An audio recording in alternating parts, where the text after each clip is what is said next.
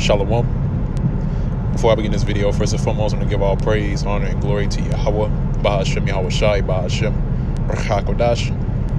Double honors to the apostles and the elders of Great Millstone that continue to rule very well to this very day, that is continually feeding the flock through the spirit and power of Yahweh, Bahashem, Yahweh Shai. And also Shalom to the hopeful elect that is also laboring, this labor of love that's giving your due diligence to make your calling and election sure in faith, in truth, and sincerity, and all charity. That is the brother Masha from the Birmingham, Alabama camp. Coming back with another video. It's going to be a spiritual warm-up, before I hit the camp. And I believe I'm going to title this video as Deliverance from the Noisome Pestilence. And that was something that I mentioned in a previous video concerning the noise from the thermonuclear missiles, in which the scriptures, when you read about the destruction of Babylon, which is known as today as America, you find out that America is going to be destroyed by ICBM, which is intercontinental ballistic, which the word ICBM means intercontinental ballistic missile. That's how the Lord is going to destroy this place, America, which again is Babylon the Great. That's the device that the Lord is going to use to bring down the kingdom of Edom, which that's the true biblical nationality of the so-called white man, in which he's ruling over the planet Earth today, and he resides over Babylon. And that's going to be the noise, or the noisome pestilence, that's going to hit America, in which really that's the last plague, which is spoken about in Zechariah, the 14th chapter, if I'm not mistaken. Zechariah, the 14th chapter, concerning the plague, which is going to come upon everybody that fought against Jerusalem, and which that's really the majority of the world, because the majority of the world can't accept this gospel. It's only meant for the nation of Israel, starting with the elect. And really the world is the whole entire planet Earth, or should I say the inhabitants of the earth outside of the elect is fighting against the elect. All right? And really it's not us that they're coming up against. Really they're coming up against Yahweh Bashem Yahweh Shai, in which that's the spirit, because the elect is that governing body that the Lord has set up. So by the people coming up against the governing body, they're coming up against Yahweh Bashem Yahweh Shai. All right? But again, that pestilence was going to come by the noisome pestilence, or the last plague, which is going to come by the ICBMs. Yahweh Shai is the one who is going to deliver us from that same pestilence, that same plague. All right? And Lord's will, I'll get the word noisome here in a little bit. But I'm going to go ahead and jump into the precepts. This is Judges, the 5th chapter, and this is at the 11th verse. It says, they are delivered from the noise of archers, right? And this lets you know it's talking, really the scripture is going to the missiles, because when it comes to archers, in archery, you can't hear an arrow being shot off. All right? That's a silent weapon. If you watch movies, like Rambo, I believe it's the second to last one, because there's another one that's coming out, which I think is going to be the last one. You see that Sylvester Stallone, who played as Rambo, used the arrow, all right, and he was going through in the shadows, and he was using the bow and arrow, and they didn't know, and they couldn't figure out what that they were being taken down, because that's a silent weapon. So really, when the scripture's going to the noise of archers, that's talking about the missiles, because once those missiles are shot, that sound's going to be heard throughout the entire planet Earth, and the destruction also of America is going to be heard and seen throughout the planet Earth. Okay, so again, it says they that are delivered from the noise of archers in the places of drawing waters, there they shall rehearse. And who's the they that it's talking about? It's talking about the elect of the nation of Israel, which Lord's will, we're a part of that number. So it says, shall they rehearse the righteous acts of the Lord, Yahweh Ba'Shem Yahushai. And what's the righteous acts of the Lord? That's doing his work, all right? Being attentive to the word.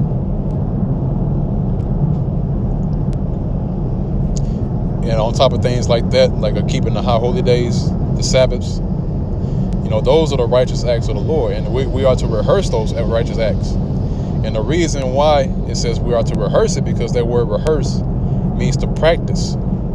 All right? It means to practice, to get ready. In other words, we're in the rehearsing stage.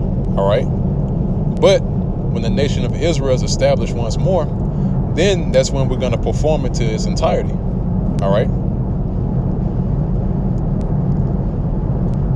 That's when we're going to perform the law, the statutes, and the commandments to the fullest. All right? So we're going to rehearse the righteous acts of the Lord, right? And this is the place of drawing waters. Because an act of drawing water is a slave, an act of slavery. All right? When you draw water, that's a subservient task. When you draw water, also when you grind meal, you know, those things like that, man, those are subservient acts. Okay, so the place of drawing waters, right, which we're in, which is America, this is the place of our captivity. We are to rehearse the righteous acts of the Lord. Okay, it says even the righteous acts toward the inhabitants of his villages in Israel. Then shall the people of the Lord, Yahweh Ba'Shem Yahushai, go down to the gates. And we've been going into the gates lately. You know, the topic concerning the gates. And we are the gates. All right? We're the gates, man. The gates are the ones who are the judges. All right? And you know what the scriptures say about being a judge. It says, he that is spiritual judgeth all things. Okay? So you got to go to the men who are of the spirit of Yahweh Ba'Shem Yahushai. All right, and then from there, you're either allowed into the city. All right, in which not a physical city, but you know what I'm talking about. So it's either you're allowed into the city of Jerusalem, all right, New Jerusalem, or you're turned away. Okay, but it first starts with either you know who you are or you don't. If you don't know who you are, and if you can't recall your nationality, you know, and your heritage, then there's no way that you're going to come into the gates. All right? Because the Lord has appointed us to be the gatekeepers. Okay? Now I'm going to go ahead and move on from there. Slack here.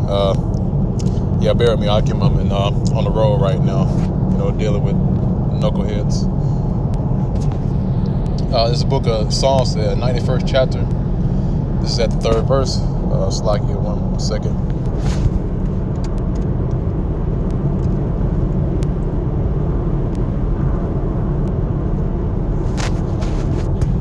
Okay, this is at the 3rd verse. Slack here says, surely he shall deliver thee from the snare of the fowler and from the noisome pestilence.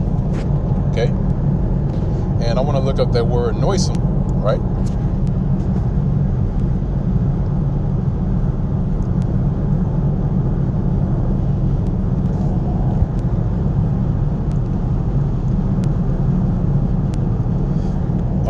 Now, the word here is Hawa, right? Hawa. And I believe, let's see if I can grab this one real quick.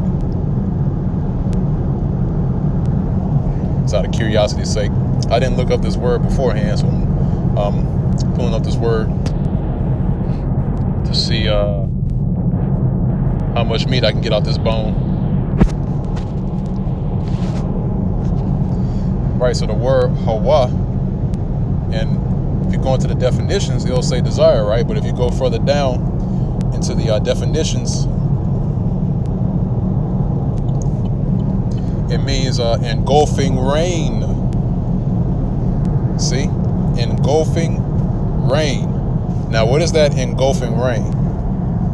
That engulfing rain is those thermonuclear missiles, man. Now, if you actually Let me pull up a quick scripture.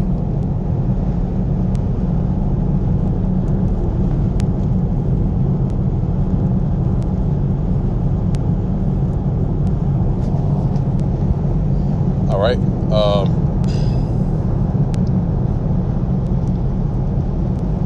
Yes, Revelations, the 9th chapter,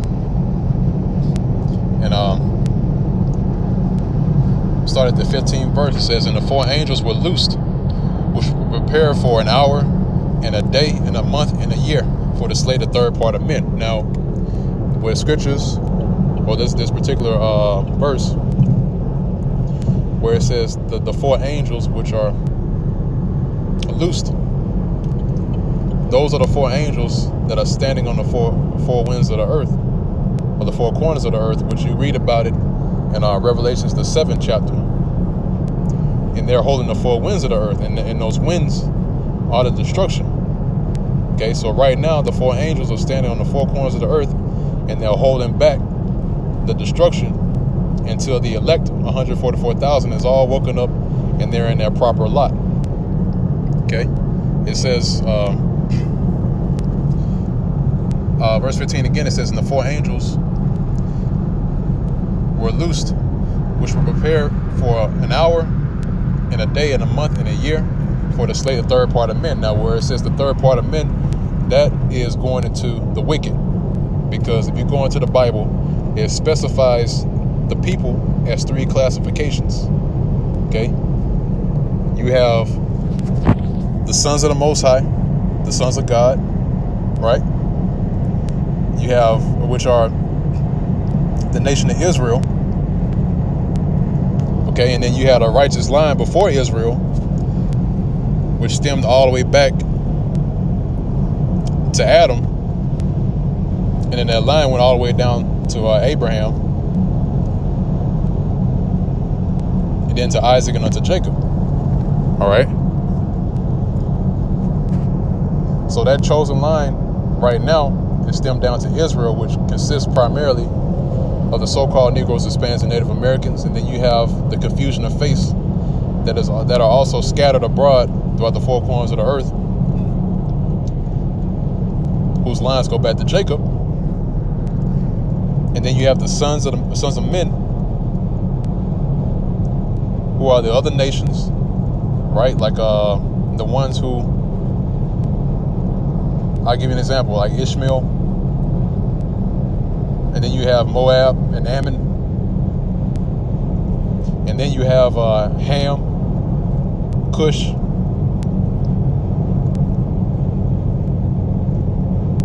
So those are the sons of men. All right. And then thirdly, right, which the scripture who is this talking about, the third part of men, those are the sons of the wicked. All right. Now, the sons of the wicked have been picked out or have been appointed to be the Edomites,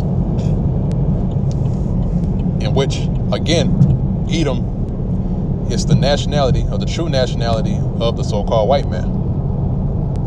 So that's why they have rulership in the end times. This is why they have their rulership now in the final days, so that the Lord can judge them. All right, they have been set up to be a part of the climax of the story that you see right now unfolding before your very eyes. All right, now that we got the understanding, let's read on. Verse 16. "And the number of the army of the horsemen," right? And it's not talking about literal horsemen. Okay, really this is going into the missiles. Okay, that's the army that the Lord is going to use, which is also known as his device to destroy Babylon. Now, it's going to tell you how many they are. It says, "And the number of the army of the horsemen were 200,000. Now, I don't have a calculator or anything to calculate that number out, but that's an innumerable amount of missiles. Okay, and I heard the number of them." Again, that's the noisome pestilence. And again, like I read earlier, the definition of the word noisome, it says engulfing rain. All right, what else does it say? Destruction, calamity. All right, the destructive pestilence. The pestilence which is pertaining unto calamity. That's talking about the missiles. Okay.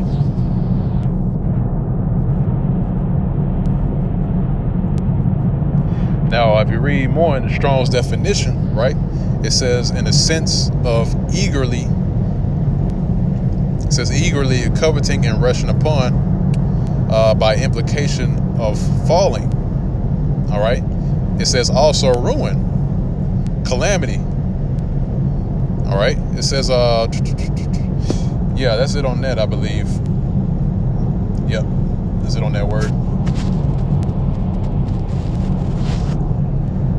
Again, it says, verse 3, Psalm chapter 91, verse 3. It says, surely he shall deliver thee from the snare of the fowler and from the noisome pestilence. Now, we just read the definition of noisome. All right. Now, at verse 4, it says, he shall cover thee with his feathers, and under his wings shalt thou trust. His truth shall be thy shield and buckler. And that's right. This is our defense.